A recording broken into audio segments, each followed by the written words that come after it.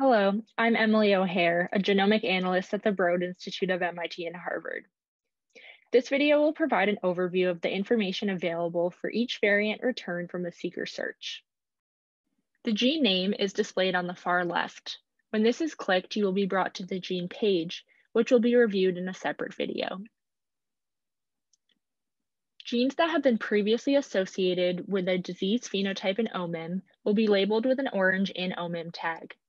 You can hover over this tag to view or link out to the associated OMIM phenotype page. Similarly, genes that are known to be either missense or loss of function constrained will be labeled with a red constraint tag, and genes listed in any gene list that has been added to the project will be labeled with a blue gene list tag. Any variant that has been previously submitted to ClinVar will have a ClinVar tag in the upper left corner. This includes the reported interpretation for the variant. Clicking this tag will link out to the ClinVar page for that variant. Variants that have been reported as benign or likely benign are shaded in green, while variants reported to be pathogenic or likely pathogenic are shaded in red. Variants that fall across multiple gene transcripts will display each affected gene here. For a quick reminder of the phenotype of the case you are analyzing, you can hover over the pedigree symbols to view the HPO terms that have been added for each individual, or you can hover over the case ID for an overview of any notes that have been added to the family page for the case. To the right of the gene name is variant information, including the variant impact annotation, HGVS nomenclature, and genomic coordinates. Hovering over the variant annotation will display the transcript that is being used. Clicking it will display all of the alternative transcripts for the gene, as well as the consequence of the variant in each of those transcripts.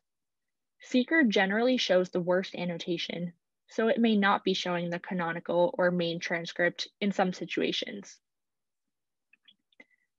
Clicking the genomic coordinates will link out to the variant's position in the UCSC genome browser. The genotypes of each of the individuals in the family are displayed down below. Hovering over the genotypes displays the read depth, genotype quality, and allelic balance of the variant. To visualize the read data for the variant in IGV, click on Show Reads. Please note that this option is only enabled if the BAMs or CRAMs are on Anvil or Terra. A review of how to look at the IGV data is covered in another video.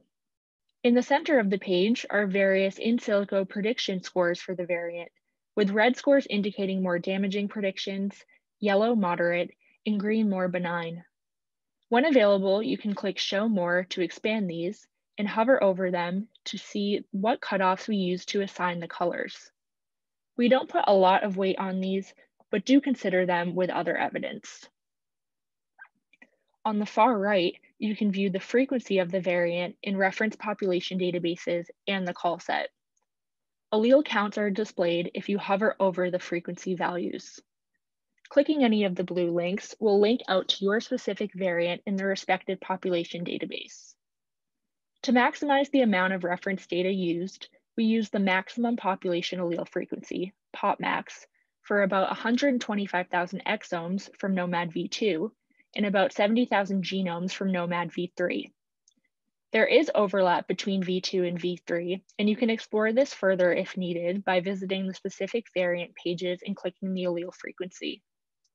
We also show data from TopMed that you can view in the Bravo browser, noting there may be some overlap between the TopMed and Nomad data sets. You can see the Nomad subsets to identify any overlap.